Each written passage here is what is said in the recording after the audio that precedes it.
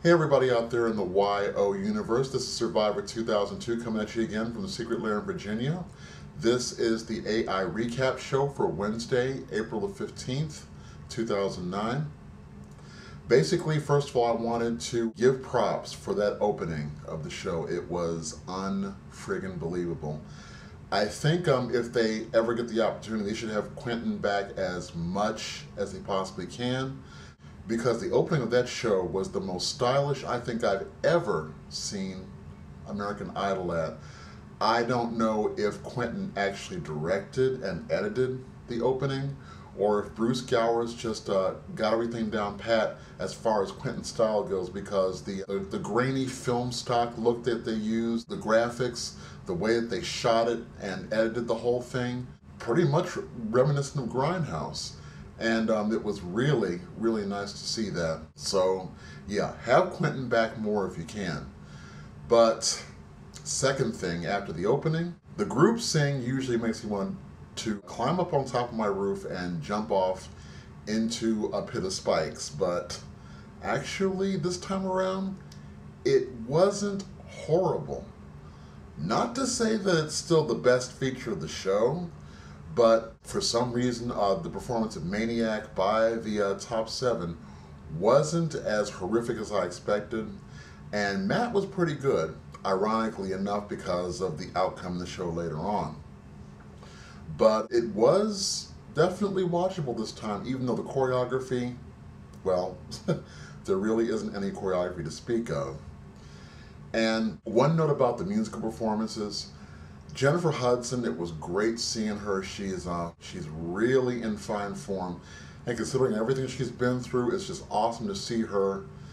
Well, I don't want to say the top of her game. I think the best is still yet to come for her, but she was incredible. I kind of felt, though, like she was cheated out of a golden opportunity, because I think both of those segments were taped. As I mentioned before, if you look at the judges table, those are not the judges, and those are definitely seat fillers. You could really see it this time, though, from both of the tape performances. And I think she was really robbed of an important opportunity to actually face Simon in all her glory after being dissed so badly in her season of the show and being so unceremoniously kicked off when she was. But actually, well, as we all know, not winning the show did more for her than winning did. But I still think it would have been great television for her to be able to actually see and speak to the judges, Simon in particular. As far as the second musical performance, Miley Cyrus, nicest thing I can say about that is 2 words: bathroom break. Okay, we talked about that. Moving on. So when it came down to picking the bottom 3, there were no surprises whatsoever. Anoop, Lil, and Matt. I kind of suspected Matt was going to end up there, but I thought maybe Danny had the slightest possible chance of ending up there, but it was Matt. So, bottom 3, Anoop goes back to the couch is safe. That leaves Matt and Lil. Surprisingly enough, Lil ends up being safe as well, and Matt is our guy in the hot seat.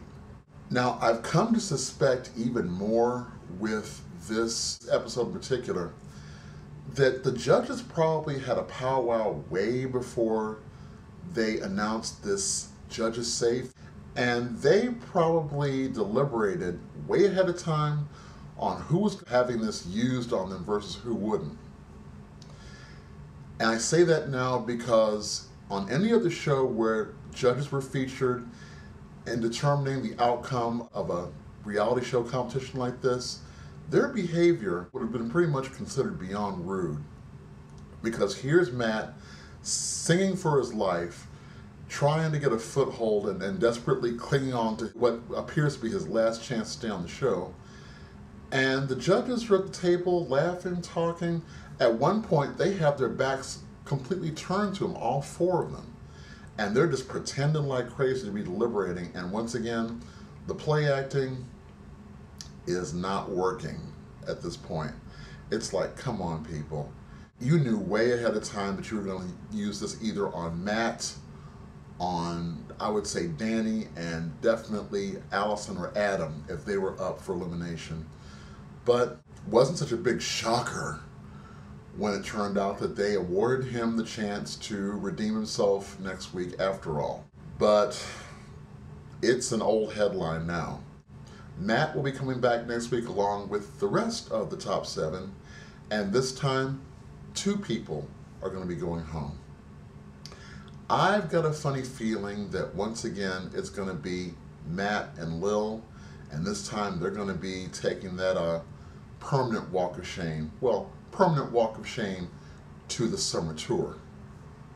But anyway, the show went better than I expected, with the exception, of course, of the judges' deliberations. Okay, it's tired, it's played out, and thank goodness now it's over. The judges' save is gone. We've got, I guess, maybe 2 or 3 weeks left before the finale. Now we can get down to brass tacks and really start seeing who's going to step up. And not to burst anybody's bubble, but I've already picked out Adam as the American Idol for 2009 anyway, and I have no reason to believe things are going to be any different unless something on par with a crash at the Daytona 500 happens in terms of Adam ruining his own chances, and that, boys and girls, is not about to occur at any time that I'm aware of. So there you have it. Next week is disco. What will they be doing for that week? Well, mosey on over to the Fantasy Song Camp clip that comes up next, and we'll discuss that a little bit more. So until next week, I hope you all have a good weekend. Take care, and I will talk to you on Tuesday night.